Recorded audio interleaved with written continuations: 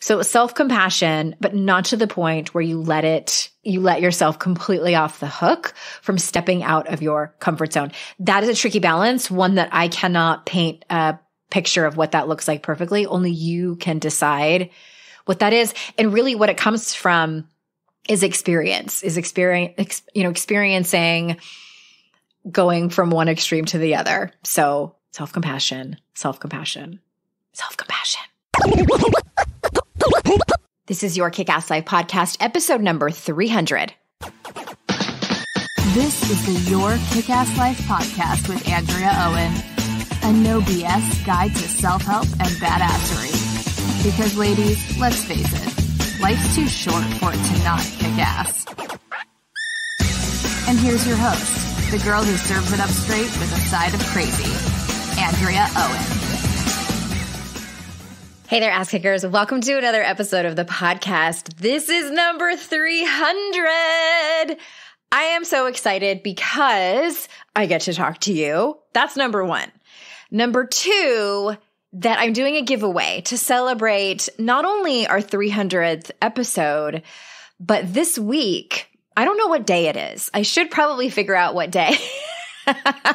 This week marks the 9th anniversary of Your Kick-Ass Life.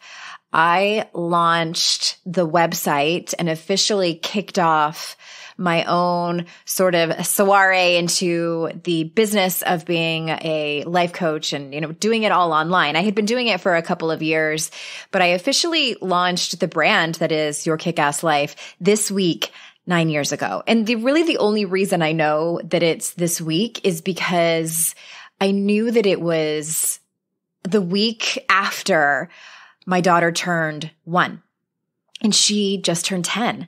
So I sent out my first newsletter and I remember feeling so excited, but yet so nervous. I'm like, what do I say? Here's a picture of my daughter on her birthday, on her first birthday, looking so adorably cute and smiley, chubby face. And I'll never forget it. Back then, y'all, I knew what I was doing because I knew I was following my heart, but from a strategy point of view, I didn't know what I was doing. I knew that I just wanted to connect with other women that were like me. I knew that there had to be other people that had a heartbreaking story like mine that also found so much joy in their life and also struggled and had challenges. And am I doing this right? And how do I be the best person I can possibly be?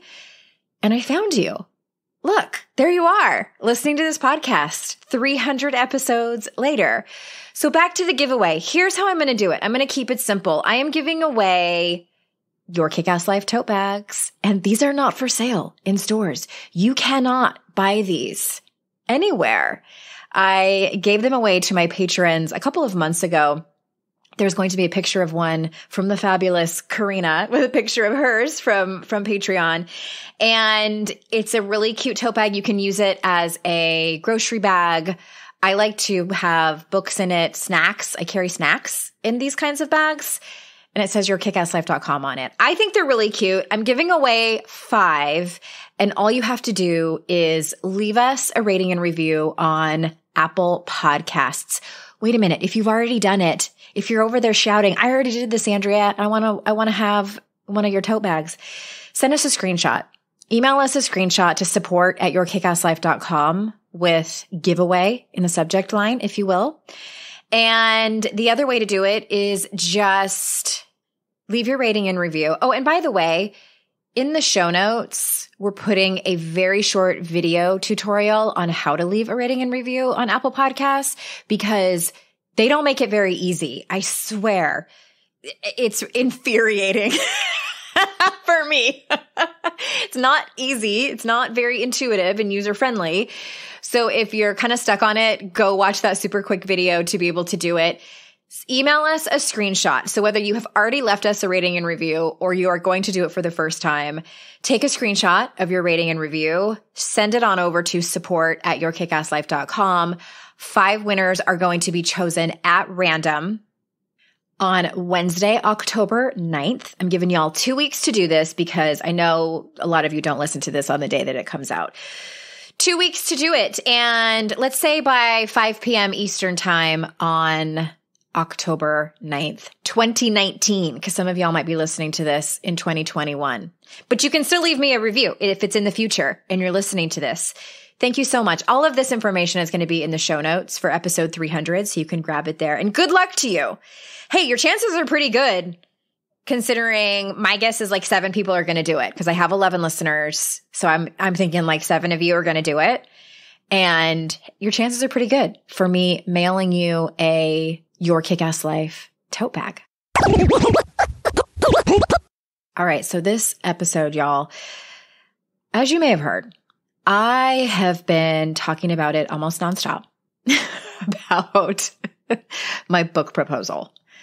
And for those of you that don't know, book proposals are a slightly complicated, gigantic document that contains the summary of your book that you are about to write, or maybe that for some people, they've already written it.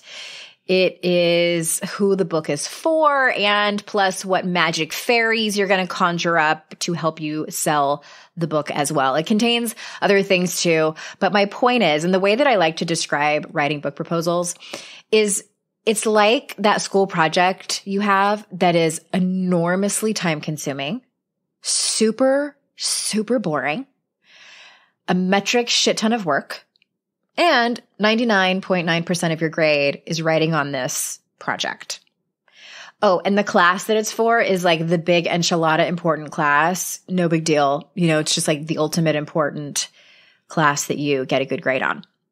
And as I've mentioned before, this book this is my 3rd book. For those of you that are newer to the podcast and might not know, I wrote a book called 52 Ways to Live a Kick-Ass Life that came out in 2012, the very end of 2012. More like January 2013. I wrote How to Stop Feeling Like Shit. That came out in January of 2018. And this book, title withheld, will be slightly different than my first two. It will absolutely still be self-helpy. It will still 100% be written for you, but it will have an edge. It will be more opinionated. It will be more in tune with what's going on culturally and politically. And all of this is enormously scary for me, as this entire year has been about healing, moving through all sorts of old shit, and leveling up. And I think the reason that I am scared is a few layers to it. Part of it for sure is the fact that How to Stop Feeling Like Shit, in measures of success in terms of personal development books, has done very well. There are some, Jen Sincero, I know her, who wrote You Are a Badass and You Are a Badass at Making Money. She's been on the show a couple of times.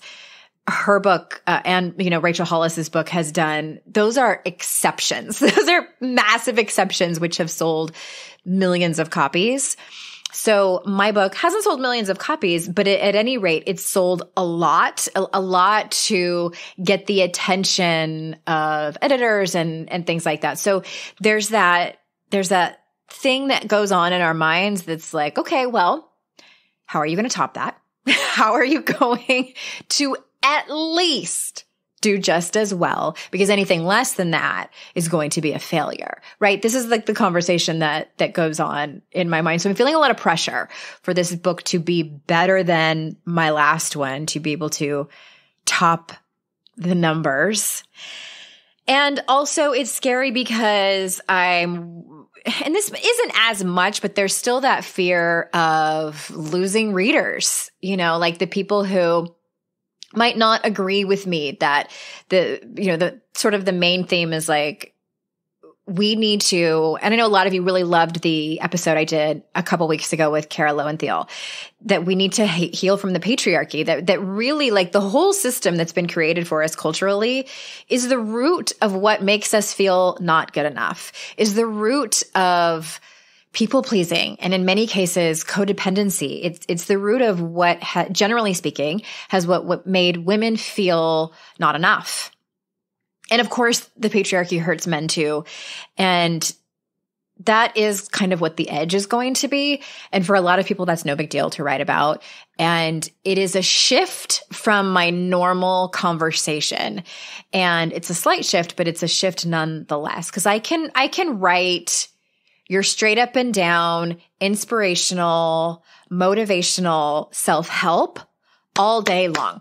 All day long. I can do that in my sleep. In fact, I have another idea for a book that I will probably write after that is more along those lines. And that's what's easy for me. And maybe easy isn't the word that I'm looking for. Maybe more so, that's what I have experience doing. That's what I feel I am an expert at.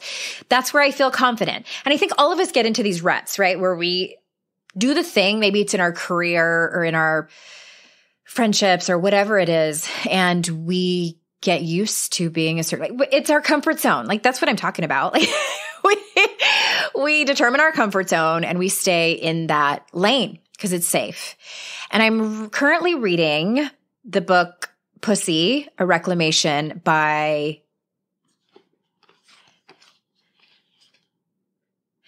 Mama Gina, who's formerly known as Regina Thomasauer, who I will get her on this podcast. Like, I have to. I got to get through this book first. It came out a couple of years ago. I know many of you probably have already read it.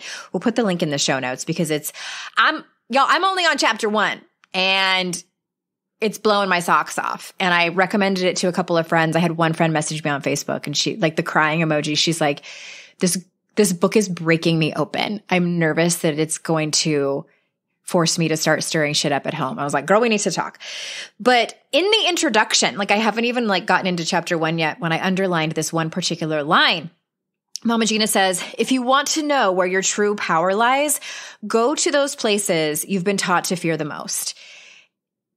And she's talking about, she goes on to say your orgasm, your period, labor and birth, menopauses, all processes that involve your pussy. Okay. So that's not what, like, yes. And what I'm talking about, the places that I fear the most, I'm actually doing work on that too. More on that later. But the places I fear the most are really being truly and unequivocally outspoken. And that's what this book is. I had a mentor tell me, she said, Andrea, this might be your most dangerous book yet. And I'm like, well, I've only written 2 other ones. So it's like, I don't have a whole lot to compare it to, but that both excites me and scares the shit out of me at the same time. All right. So back to the fear. I have a few things that I'm going to jump into where I'm going to tell you what I have been doing to get myself through this process that I think might be helpful for you. And I'm going to read you some piece of writing that I wrote. One of the things that's come up during this whole process is, my literary agent, whom I love more than life itself. She's been such a great, incredible mentor to me. She's expecting more from me now. The ante has been upped, and rightfully so. I've been doing this for several years now, and I have declared verbally to her and to the universe that I want to be a career author. Like, I am a career author. I want to write books for a living. I want this to be the bulk of where my revenue comes from. I want this to be my legacy. I can do this. So once I declared that to the universe was like, okay, you sure? So I turn over my proposal to her, and I knew it was the first draft. As Anne Lamott says, everybody has to write their shitty first draft. And I knew it wasn't done. It absolutely not. I would be horrified to turn that over to publishers. But it's, this is the process that we have to go through. So it's my first draft. I sent it over to her, and, a few days goes by and I get the email back. And I open the email and I start reading. The way I describe it, here's my version. I got my ass handed to me. Basically, she could have just in the email in all caps said, girl, try again. Like, just try again. Try harder. No, she didn't say that. She gave me excellent feedback. And basically, everything she said was true. And that's what I wasn't sure exactly what was wrong with it, but the way I described it, it was kind of like, meh, like it was okay. It was okay. And Also, I hadn't really sat down to write anything like that in 2 years, which was a huge mistake. I will not do that again. That is not what career authors do. I hadn't really written. I was rusty. I felt like a baby giraffe trying to walk again. So I knew that it wasn't good and I couldn't put my finger on it. This is why we hand it over to people who are better than us to help us. So I'm reading this email and like I break out into a sweat, you guys, and I had to like push myself back from my desk and like, you know, like when you're playing sports and you have to like put your hands on your knees and like and put your head between your knees and you're like, whoo, that's what I did. And I had to take some deep breaths and I put my hair in a ponytail, literally grabbed an elastic, put my hair in a ponytail and got back to the email because I thought to myself, in that moment, I thought, because there was that like 7-year-old kid in me who was like, "You're mean." I don't like this email. But immediately I was like, no, this is what a professional does. A professional takes feedback. I mean, this is what I have written to you about in my books about accepting feedback just as feedback. And that doesn't mean anything. It doesn't mean anything about me as a writer or as a human being. It just means that I have some improving to do and here's how to do it. Like it was a map. Did it sting? Of course it did. Absolutely 100%. So I get my hair in a ponytail, wipe the sweat off my forehead and dove into this email. And I was really proud of myself that I could walk through that feedback. And even at the end of the email, she was kind of joking and she's like, I get it if you don't ever want to speak to me again. And I replied immediately and I was like, this is incredibly helpful. And I so appreciate it. I knew something was wrong with it and I couldn't put my finger on it. And she put like 7 fingers on it. She did. She was like, this, and this. Needs some improvement. It was my opportunity for growth, right? Remember that? I think I wrote about that in 52 Ways to Live a Kick-Ass Life. Another fucking growth opportunity. It's called an AFGO. There it is. There it was right before me. So in this was a few weeks ago. So during that whole time, I had gotten some coaching from my dear friend, Courtney Webster, who has been on this podcast. She was on the first season of the Recovery series, and she's an incredible coach and my friend. And she was lovely enough to coach me on this. And we came up with a few exercises for me to do. And I did them. And I'm going to tell you about one of them, but really here's some other things that I did to help me through this. And I'm going to start from the very beginning because I want this to be helpful for anyone in this situation. And the very, very first step is that you have to know that you're in it. I mean, I know that sounds obvious, right? But what I mean specifically by that is not that you are just in this uncomfortable place. You need to know that you are in a place of upper limit problems, that you are in a place of leveling up. You are in a place where you are being invited to step out of your comfort zone and into the next level, the next chapter of your life, the next chapter of your personal evolution. So you have to know that you're in it. So some signs to look for are the obvious, like you're entering something new and scary. Maybe you are thinking about applying for a promotion at work. Maybe you're thinking about a complete career shift. Maybe you are thinking about dating again and you've been single for a long time, or you've had your heart broken and you're thinking about jumping back in. You also might hear a lot of inner critic chatter, lots of it. And y'all know what that sounds like. I don't need to talk about that too much. But those are some big signs that you are at the next level of your life. We did a coaching podcast episode a few weeks ago. I will put that in the show notes, where I coached a fantastic woman named Rachel who had this exact problem. So if you're kind of ears perking over there, like, ooh, okay, what is this upper limit problem you're talking about? Go listen to that. So the first step is like to absolutely positively know that you're in it. Then, and this is something I just do so naturally now because I've made it habitual, but I know that this is a struggle for a lot of you listening, is that you need to tell people about it and tell the right people. Tell the right people. Get the support that you need. So don't tell people, and sometimes we don't know until we tell them, and then we're like, oh, you're not the right people. And 99% of the time, they're well-meaning. They just respond with their own fears and discomfort and all the other challenging feelings.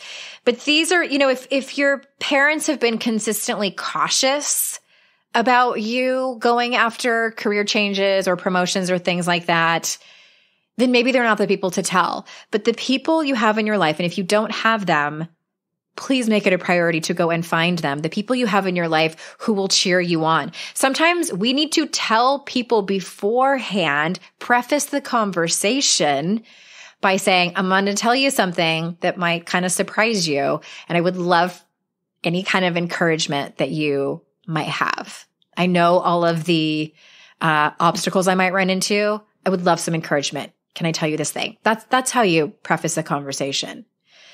They want to show up for you as best they can. Okay. So the right people, tell the right people, get the support you need.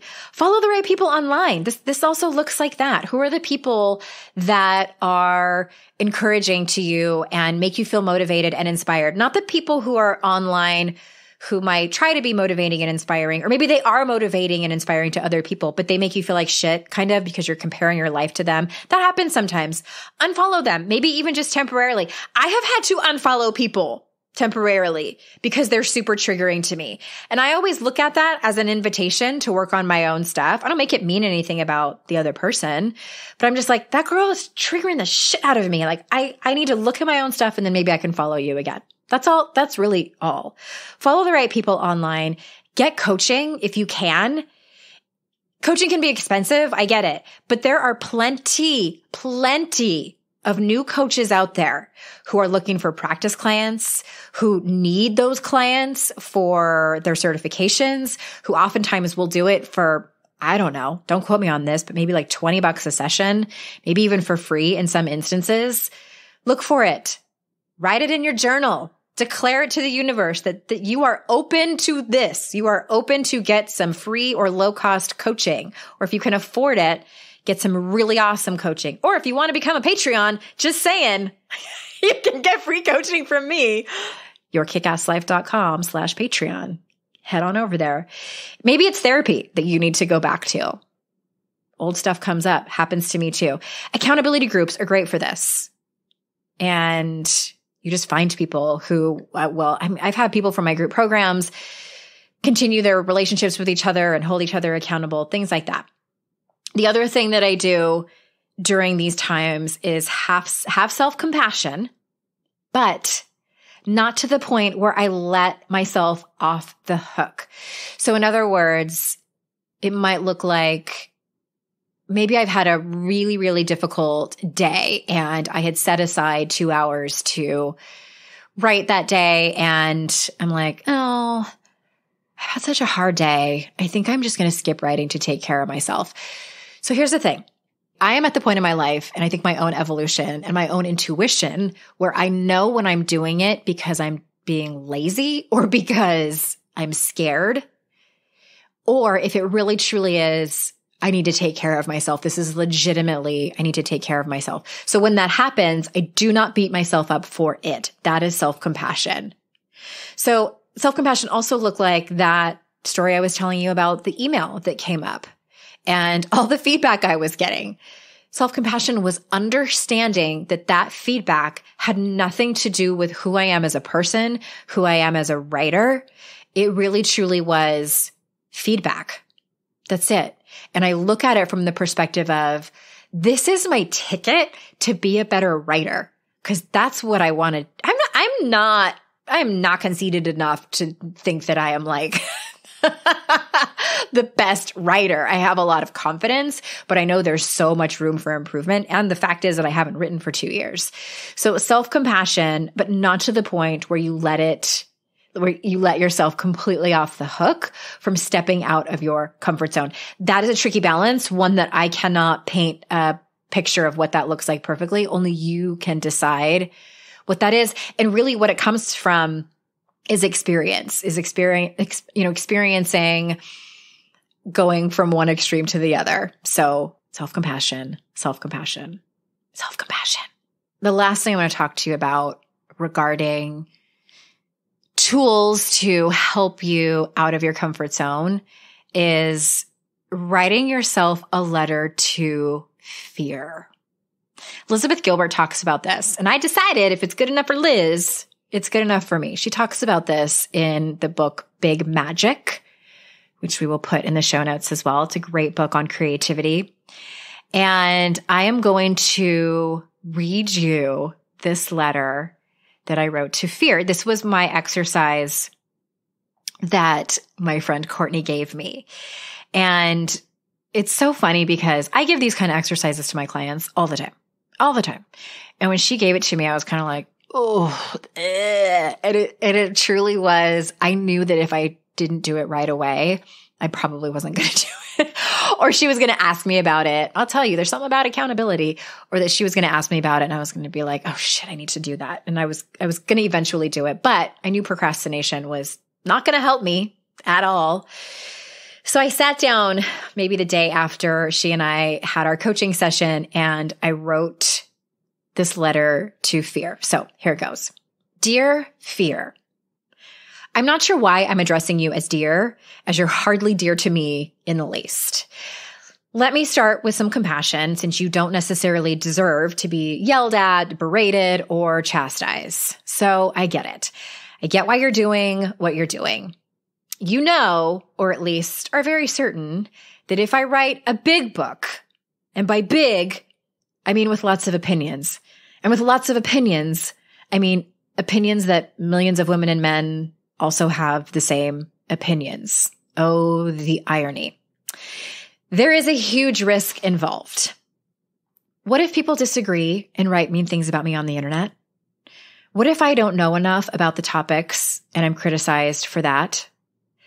But I think the thing that scares you the most is not bad reviews or haters, but the success of this book. With How to Stop Feeling Like Shit doing so well, this book has big shoes to fill. And by big shoes, I mean 100,000 copies in 16 months.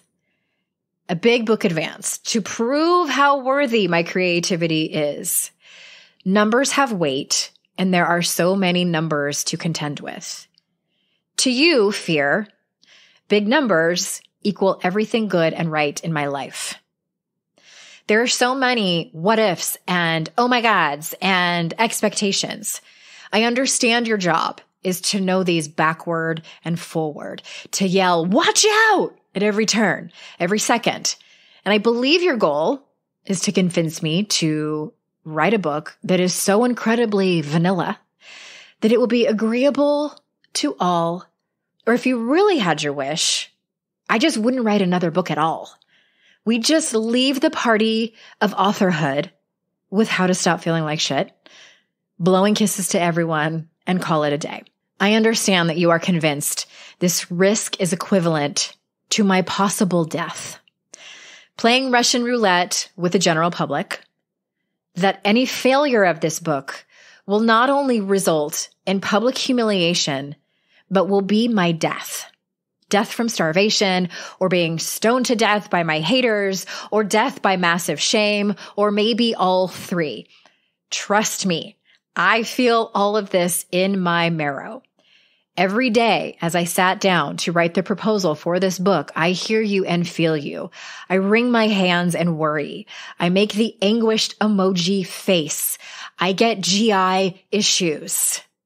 So we're going to make a deal, you and me.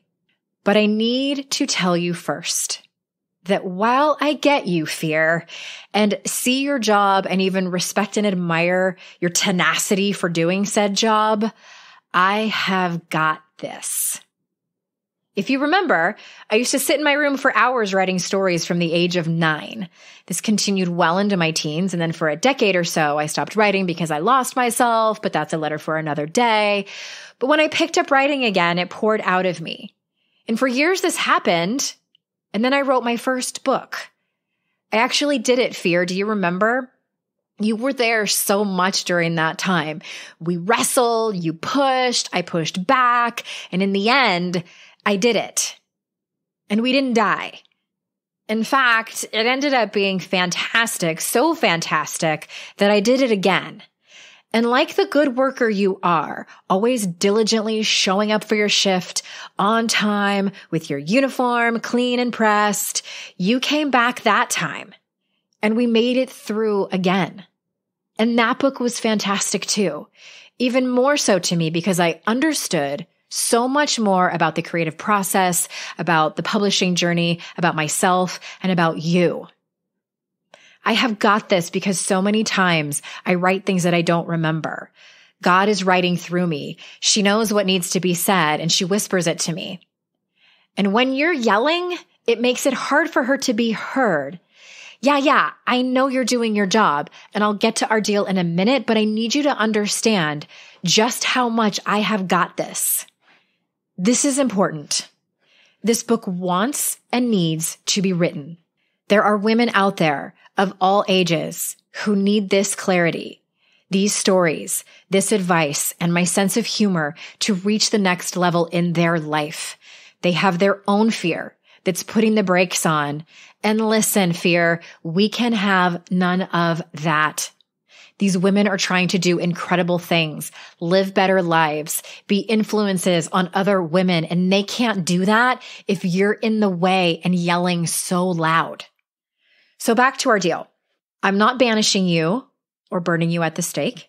You can stay, but if you stay, we have to enlist some boundaries. First and foremost, I am in charge. The boss. The big kahuna. If it's any consolation, seriously, remember, this is our third time at this rodeo. I am fully equipped to be in the driver's seat. Second, since you have permission to come along, there needs to be rules around that. No blabbering, no worst case scenario, no comparison to my previous writing or to other authors. In other words, I need you to maybe at most whisper your worries when absolutely necessary. I promise I'll acknowledge you. You can't be in charge, fear. That's the bottom line. I call all the shots and my voice is the loudest, the most important, and the most loving. It has to be. We may need to have future meetings once in a while, and that's fine if you need to give me all of the warnings. I'll hear you out. But that's it. Deal? Deal. Oh, and thanks for keeping me safe all those other times, when I legitimately could have died. You're the best for that. Love, Andrea. All right. So that's my letter to fear. And obviously, when I wrote this, I had absolutely positively no plans to read it publicly. So there are some details in there that might look different for yours, if you do decide to do something like this, which I highly encourage you to do. And I find it extremely helpful. I have read it to myself a few times when after I got that email, all the feedback. But I find it enormously helpful. Thank you to Elizabeth Gilbert for this exercise. Thank you to my dear friend Courtney for giving me the assignment. And thank you, all of you, for listening and giving me your time today. And I want you to live your biggest, boldest, most badass, kick-ass life. 1,000 times I do. And with 300 podcast episodes behind us, I salute you and thank you so much for joining me on this journey, not just this journey of this podcast, but this journey of life. And one of the things I love the most, and I actually put this in my proposal, is the feedback that you have given me is how relatable I am. You and I might have different circumstances. We might have different careers. We might have, live in other parts of the world, be at different ages and stages in our life. But I never wanted to be the type of life coach / expert / author / speaker who made their life look impeccable and only told you about struggles when I was 10 years out. And I didn't want to do that. That felt really ingenuine. And I wanted you all to know that I'm one of you. I am one of you, and I might be a few steps ahead. And It doesn't matter. It just means that you have a path that you can follow. And I hope that I can give you some tools and some inspiration and some motivation and some high fives and some go girl along the way, because I am rooting for you. I am so rooting for you. Thank you so much for listening. Please leave us a rating and review and enter the giveaway to win a tote bag. And until next time, ass kickers, I will see you out in cyberspace. Bye-bye.